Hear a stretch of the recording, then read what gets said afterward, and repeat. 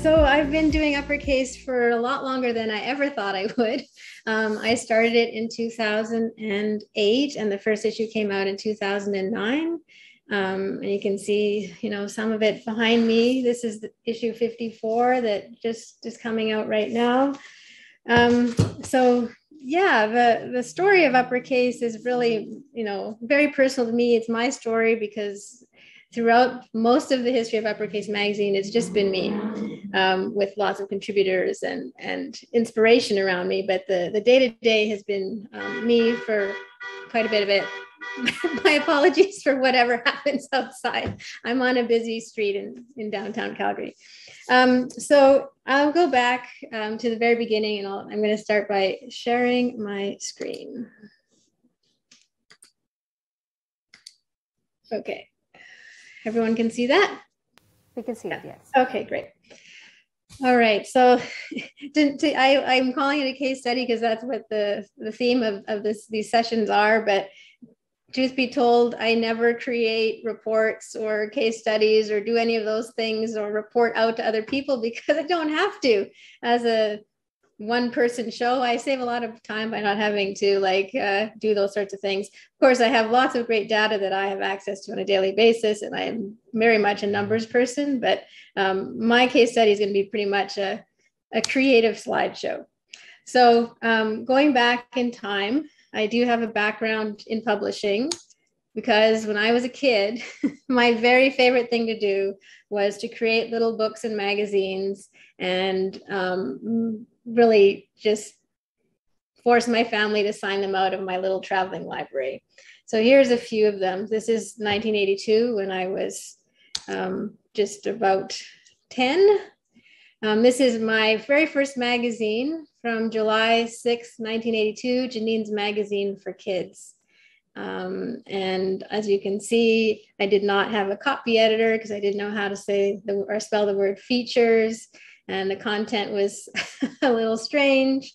And I also just made these on the back of papers that my parents would bring home from their offices. So my dad was a structural drafts person, so he had lots of blueprints that he would bring home, and my mom was an executive secretary, so she had a lot of typing. So all my early publications were one-sided, and then the other side has some weird stuff from my parents' businesses. So here's one of my first books. It's Janine's storybook, and there's two little stories in there. And then I got into doing magazines in serial. So this is an orange book, which I branded Things to Make by Janine V. And this is a little book about making little books. So very meta. And it just kind of a little insight into my brain that I just love books, and I always have. This is a little bit later. It's a bit older. I had better handwriting. And this is a dandy mini book by me, and I call it Crafts. And then I had the nerve to trademark the word crafts. And it was in a little envelope repurposed from like the little library envelopes. And then I had 3 different issues, and I'd carry them around in this little envelope.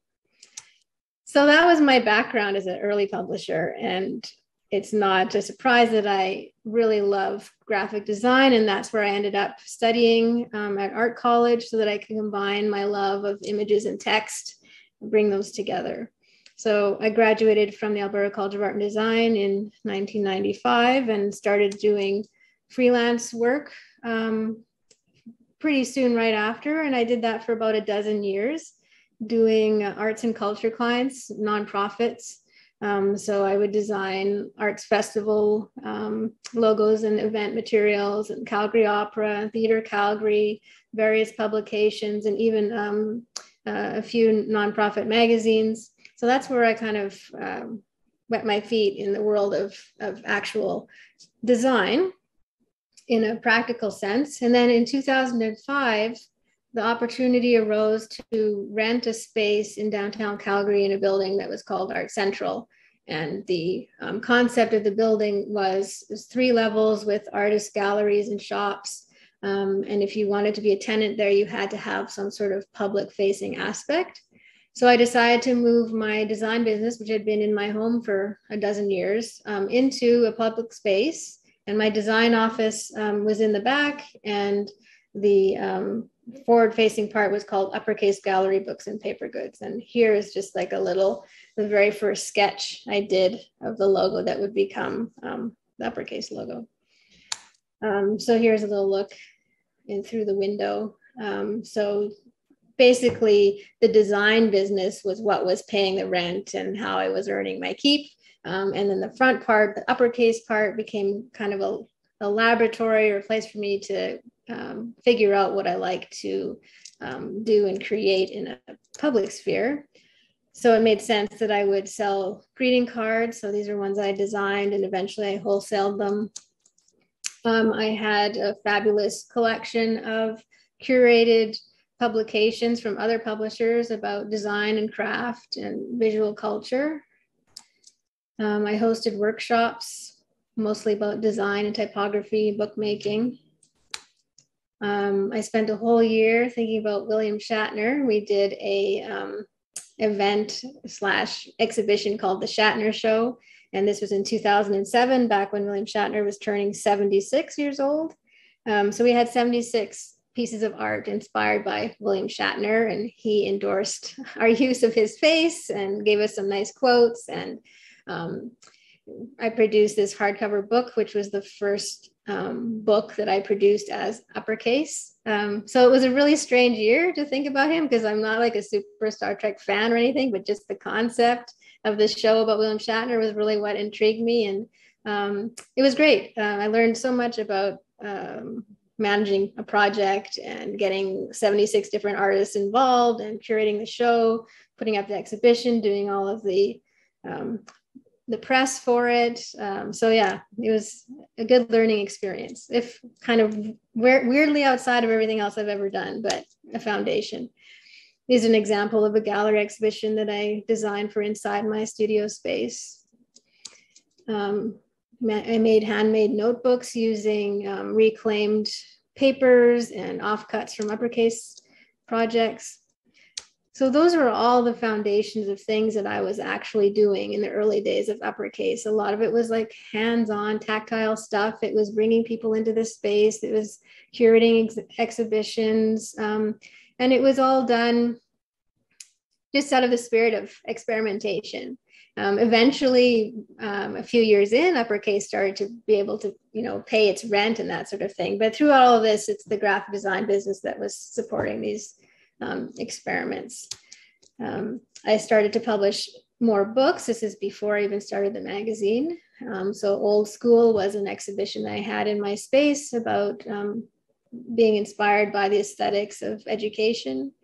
Work Life was a directory, in this case, of Canadian illustration and photography. And it was an interesting model for funding in that the participants in that book paid me, and I produced the book, and then I promoted everyone to art directors across Canada, to all their dream clients, in the effort to promote everybody. And then these other two books, one was an exhibition, and then Camilla Engman is a Swedish artist, and we did a monograph all about her work. So I just really love publishing and decided like that's where my heart was at. So years into doing both uppercase and client work, I was ready to just kind of let the client work go in order to really pursue my own entrepreneur ideas. So the idea of having something that was predictable and ongoing was where the magazine idea came into play. Of course, I had no idea, how difficult it is to make a magazine, run a magazine, the logistics of all of it. But as a graphic designer, as it really appealed to me that having a magazine would be great for me to express my creativity as a designer and as a curator. So I just forged ahead, and this was 2008 when I decided to do it. And around 2008, 2009 was when a lot of magazines that I really enjoyed reading were biting the dust. So there was Martha Stewart's Blueprint magazine and the first iteration of Domino magazine out of the States. Those ones just went kaput. And so what I realized was that I needed to make sure that uppercase wasn't relying at all on any sort of advertising revenue, that it would always be supported by readers. Like that was going to be the primary way that Uppercase would be supported. Oops. So I would create, the concept was that, you know, with these magazines that I love that were disappearing, I wanted a publication that could inspire me and inform me as a graphic designer who was interested in lots of different things. So I love typography, illustration, craft, art, vintage things. So I wanted to have all of these inspirations that are kind of outside of my main focus area being design to come in and inform me as a graphic designer. So that's where the concept started from. It's evolved quite a bit since then, but the idea, the basic heart of it is it's a magazine for the creative and curious. And with a broad slogan like that, creativity and curiosity, it has allowed me to explore so many different topics over the years. So in the early days when the magazines first came out, it's also like, you know, 2009, 2010, and the iPad was really kind of a new shiny toy. And Martha Stewart Living, for example, and Wired magazines had all these amazing interactive iPad versions with video and animations and all sorts of things. I knew that was way beyond anything that I could ever do. So I vowed that Uppercase would always be print only. So this is a little shot of the first issue, #1 from 2009. And the magazine was funded through pre-orders. So at the time, I still had my gallery, and I had a newsletter list that I started just for like the gallery promotions in person sort of thing. If you think back to 2009, the social media was really Flickr and our blogs. Those were the primary ways that we were connecting online. So I had a decent blog following at the time, and that's how I started promoting the concept of the magazine. And gratefully, I had 400 people who subscribed in time for that first issue to come out, and that basically, you know, paid for the print run and postage. And then after that first issue came out, then people saw that I meant what I was saying, that I could deliver a magazine, and then more subscribers came on, which would help fund the next issue, and then so on. And I had a line of credit of $50,000 that the bank had bestowed upon me when I started Uppercase Publishing. And so the subscriptions and the line of credit is how I was able to just keep going and enter year 2 of the magazine. So those first years, the goal was always to be supported by my readership. I had some advertising just out of the gate. I thought, well, magazines usually have ads. I should have ads. So the ads I had were like from my art college. They had a full page. And some of the people inside the magazine, I would just give them free ad space for having contributed. There were some Etsy shops and independent artists who would buy little ad spaces. And I had kind of like a roundup of one page where there were tiny little ads for everyone, and I would design the ads for people. So I did try ads for a while, but it was a lot of work for me trying to get them. And then, I don't know, it just never seemed like it was going to be a big part of the magazine, and maybe I just didn't put a lot of effort into becoming a salesperson for ads. So fairly soon after starting the magazine, I just kind of put ads to the side as something I didn't need to do, and then I'd have more room for content anyway. We received one grant from Canada Council back in the very, very early days, and it was $19,000. And it was very specifically for developing our audience outside of Canada. And so we were able to use that money to go to some craft fairs called Renegade Craft Fairs. And we went to Brooklyn, New York, and to San Francisco and to Los Angeles, and participated in craft fairs and sold our magazines and stuff. And it was nice to have the grant money, but it did not result in anything as far as subscribers, really. So I never really invested into doing more grants.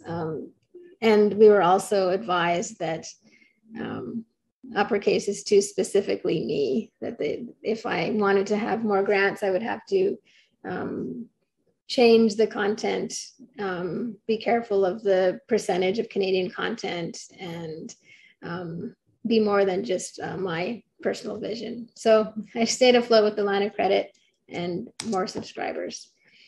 So this is the covers from the first few years. And this is still back in the days when I had my gallery in Art Central, and I had a gallery attendant who would, take care of sales in the shop and stuff. And I was still doing a bit of design for clients, but mostly Uppercase Magazine was the revenue stream at this point. So just an illustration of how I felt like I was doing everything, keeping it all afloat. So I became a mom in 2010. And so that put a lot of focus on my time. And I'm very grateful that I became a mother just a few issues after I founded the magazine, because if I had become a mother and then tried to launch a magazine, that would have been near impossible. But having started the magazine, and I was like at issue 6 when I had Finley, and I remember I had proofread the printer proofs, signed off on it, called FedEx, put it in the mailbox. It was a Friday. Went into labor sometime on the weekend, and then I was at the hospital, but I knew that FedEx was going to be picking up my proofs, and it was taken care of for a while. And that's just ever since, like from day one, I've managed motherhood and magazine parenthood, if you will. So the best thing about it was that when I did work on the magazine, I was super focused. I didn't want to waste time away from my child. I just wanted to make sure that when I did Uppercase, I put my very fullest effort in it. And that has been the secret for my success, really, is that ability to really focus in on when I need to get work done.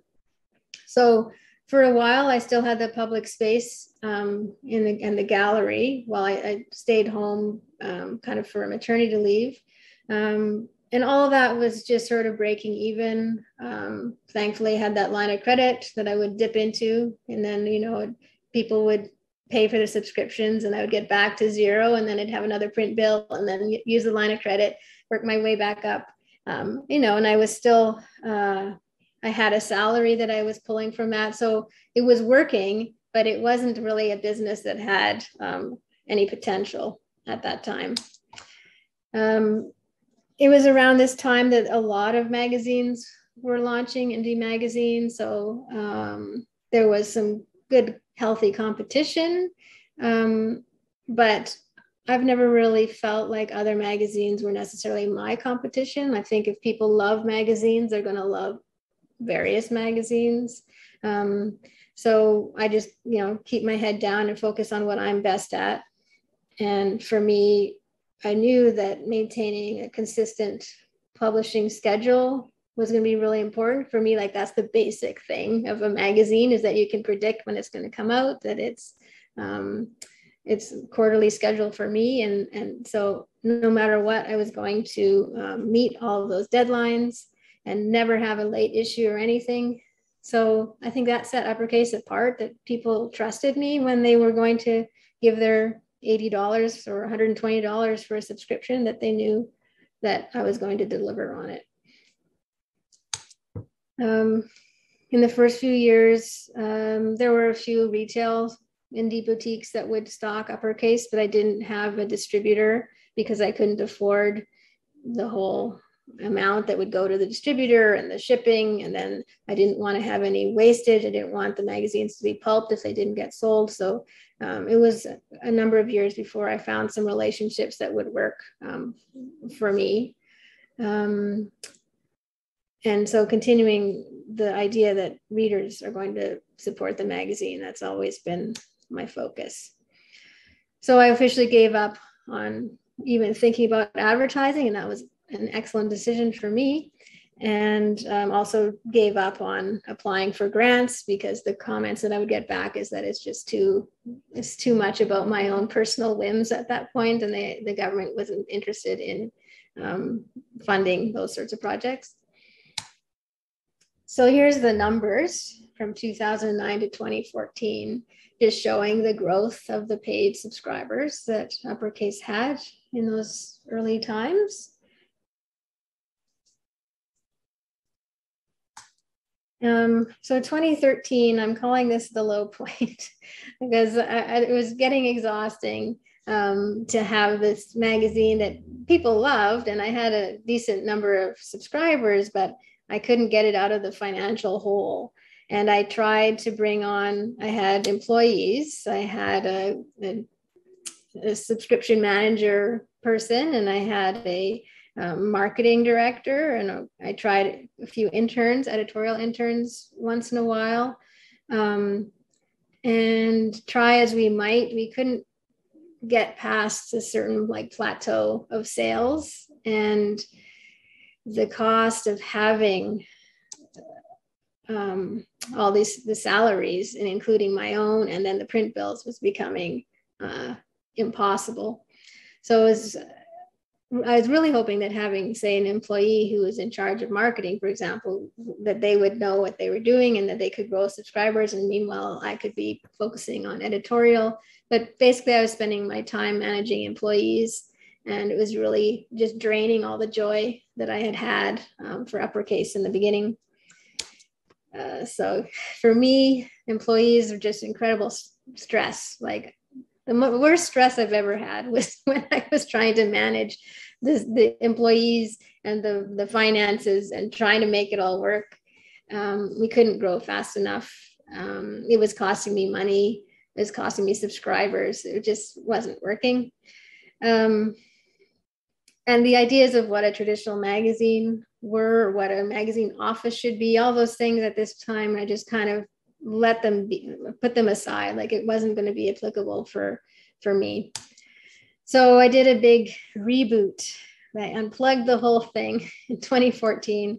And the reason was I was in a dire situation financially. I didn't have enough to, that line of credit was, at its pit, and I didn't have enough to pay me and the salaries and the print bills. So something had to give. So for a while, I didn't pay myself, but being the only breadwinner in the family, that's not going to last very long. So in March of 2014, I took Marie Forleo's B School, which is an online business marketing course. And that was life-changing for me because as a graphic designer, I had zero training in marketing or business communications or any of those, like the basic things. So it was illuminating, and I really understood what I should be doing, and that the gut feeling I had that I need to take things back to like reboot this whole thing and get back to my roots. That's what I decided to do. So I had to let everybody go, which was just simply awful. But out of all of that, obviously without having 2.5 other salaries, I got out of the financial hole really quickly. And I employed all the techniques that I had been learning in B School. And within just a few months, I was out of debt, and I was on the other side of zero. And I've never had to go down into the pit since then. So it was really a miraculous recovery. And for me, I was also able to do the projects that I wanted to do that I hadn't been able to because I was managing employees. So I released a big fat hardcover book all about the typewriter, which was a dream project of mine. And then a few years later, 2016, I started, it's called the Uppercase Encyclopedia of Inspiration, which you can sort of see them back there. They're like really big 300, 400, 500 page books about creative topics.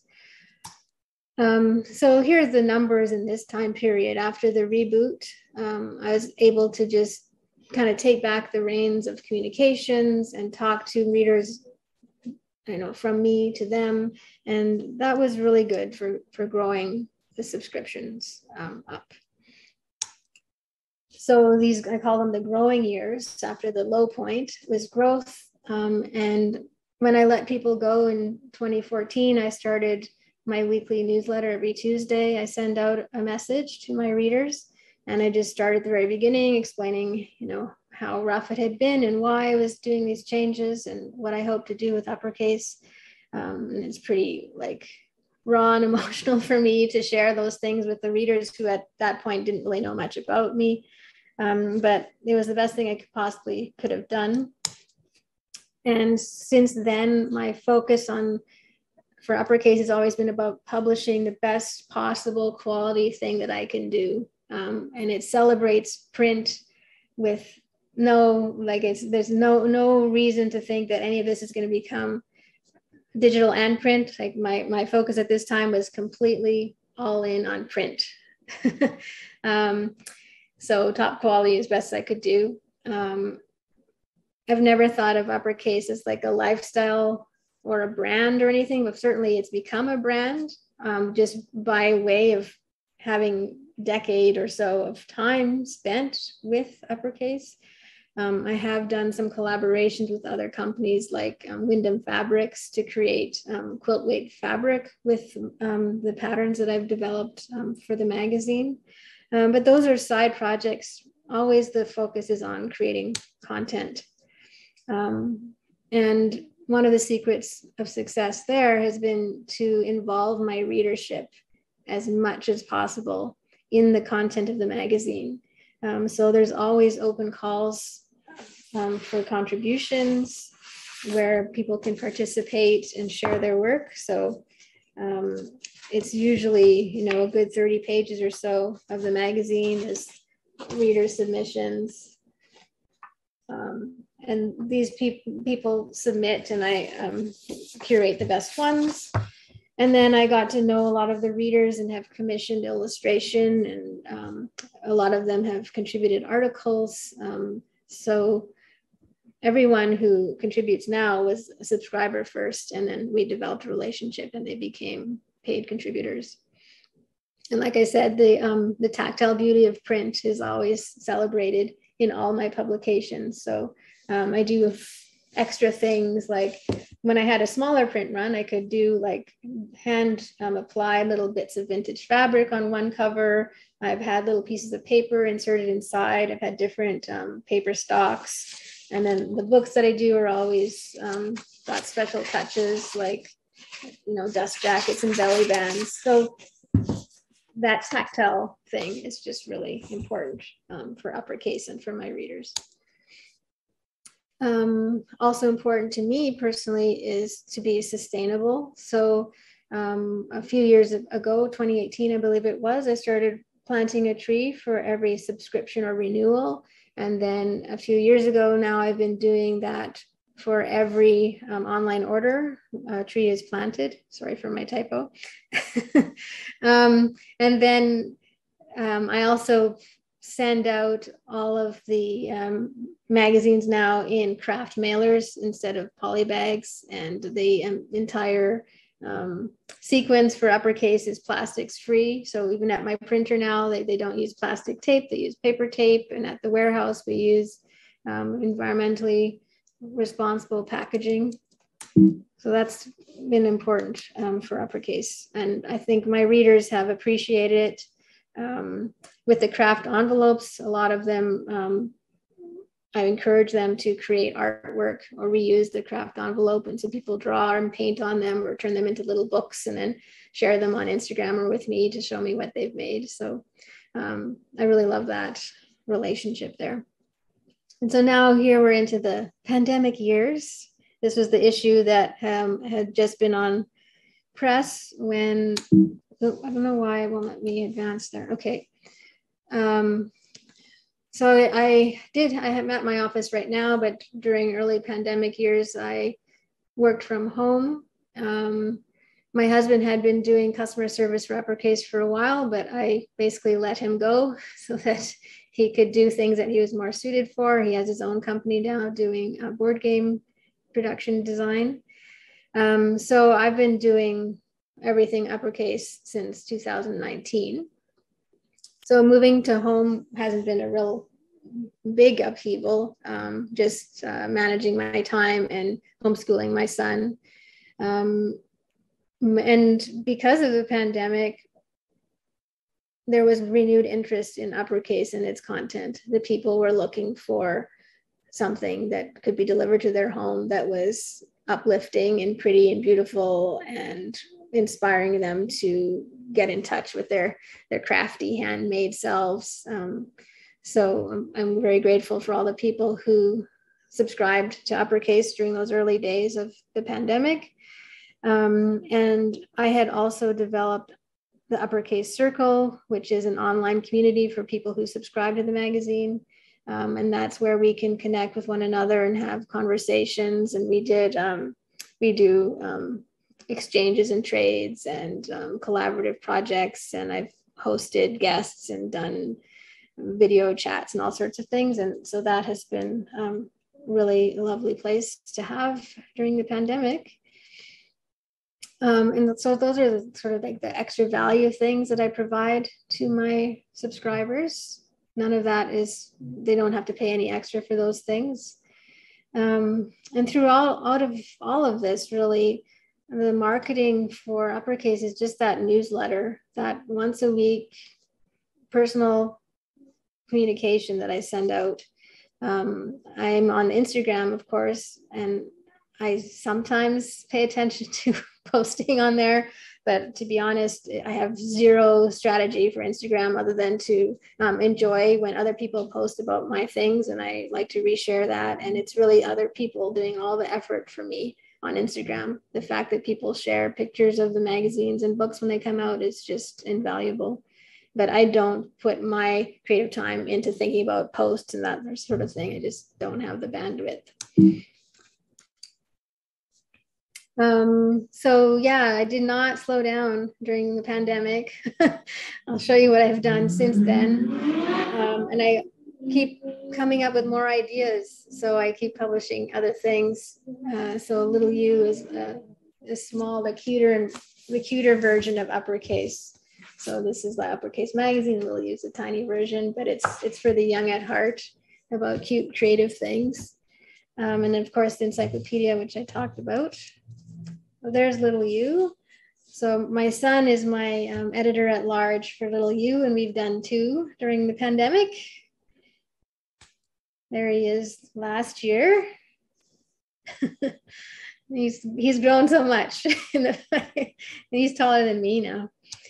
And then this is the encyclopedia, which is, for me as a graphic designer, to see this with all these beautiful books that I've created and collaborated with artists from around the world on topics that I just absolutely love getting into. This is a dream project for me. And these books are really, really expensive to produce. They're at least, 448 pages like this latest one, on recycled paper, printed in Winnipeg here, by the Prolific Group. It's very expensive. But how I've managed to fund these is through crowdfunding on my website, and that newsletter, just letting people know what I'm doing. And then a year in advance, people can start to pre-order it. And by the time it goes to press, I'm able to pool all that money and pay the print bill. And then after that, if there's extra, then I start earning for my time and my efforts through the years afterwards that it takes to sell out one of these books. So here's Yarn, Thread, and String from last year. And then beside that is a photo of my latest stack, because I just added art supplies on there, which is just officially released this month. And here are the issues that I've done since March 2020 with issue 45 there, and that issue sold out really quickly. I've never had an issue sold that quickly. And my print run is between 10 and 12,000 copies. Issue 46 was pandemic inspired in a way, because we're just all doing one little thing at a time, just trying to keep all our pieces together. Issue 47 was a pivotal issue for me as an editor. It's the Black Lives Matter edition, I call it, because that's what was happening in the world and I wanted to address it. And so The cover is a collaboration with many different Black women artists. One person, she did the overall design of these figures, and then each of the different surface patterns in there are by a different artist, and some of them are from the artist community, the Uppercase subscriber community, and then some are people that I commissioned. So that was a really lovely cover to create at that time of really horrible things going on, to create something of beauty and to be positive. Issue 48 was all about stationery, and that's a topic that my readers love. And that one sold out really quickly too. 49 is all about surface pattern design, and it has an Indigenous artist on the cover. Issue 50 was about art and science and the crossovers between them. Issue 51 was about quilts and patchwork. And issue 52 was January of this year, about illustration, longevity in careers, and just keep on showing up, which is pretty much the mandate or the mantra that I have for Uppercase. It just keep on going, just keep on doing it. Issue 53 is all about gardening and art, and 54 that's just coming out right now is about abstract art and abstract thinking. And like I said, here's the brand new art supplies book. And these are the numbers since 2020 till now. You can see we've grown by 2,000 subscribers in 2 years, which is a lot. And not on purpose, it's just happened, and I'm very grateful for it, because I'm still doing the same content as before, but having more subscribers paying for it is great. It gives me some financial leeway to spend more. I've been able to pay all my contributors more every year. I can pay a lot more for my cover now. Raising paper costs, I can handle it because I have all these people subscribing. So I'm very grateful to be in this position at this time. So I think I'm running out of time here, so I'm almost done. But some of the things that have been, I think, where Uppercase has done well is the way that I have been dealing with renewals. So everyone whose renewal is time to renew, they get emails, right? That's just how we all do it. But they come from me through a system, but I determine when to send them out. As much as I would like to automate all this, it's never automated. I go in, I decide what's the appropriate thing to send to someone at this point in time in the situation that we're all in right now. And so I always take into account, like, what is happening in the world? Is it an appropriate time to ask right now? Maybe it isn't. And so I won't send out a renewal campaign. I'll wait till the time is right, because I don't want to be that annoying renewal ask from Uppercase. I want Uppercase to always be a welcome friend who's coming into your inbox or into your home through the mail. Like, it's a very conscious decision when I'm going to send out renewals. But that being said, I do send up to 12 messages to a subscriber to get them to renew over the course of typically 4 months. And then after that, I say, okay, that's more than enough. And it's typically almost 60% of people will renew. And even if people don't renew right then and there, they might renew a couple issues later and then buy the back issues, and they'll have their collection still. And when people subscribe and come to the magazine on my website, there's always an option where you can have a subscription and get something sent to you right away.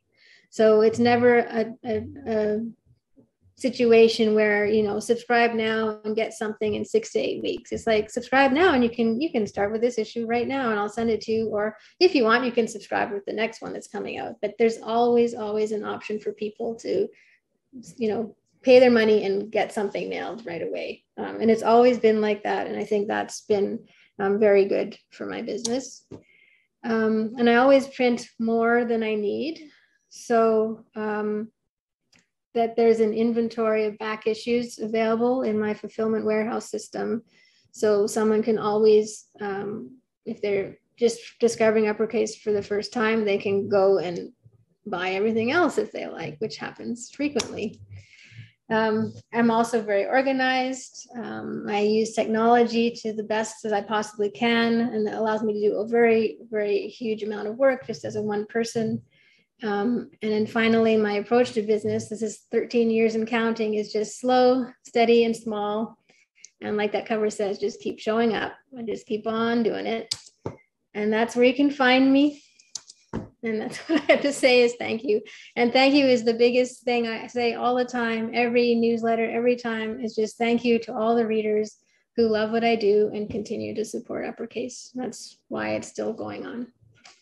So we have one from Melanie. Do you ever discount your sub rate? Yes. Yeah. So the typical rate is $80 within North America, but I always have a discount code for $15 off. And that's if you're in my newsletter, then I promote it to you. Or if you sign up, then you get that discount offer. So that's always available. I've experimented with or without a discount code, but the discount codes work really well. So I've just acclimatized to that and offer them, and it's good. Mm-hmm.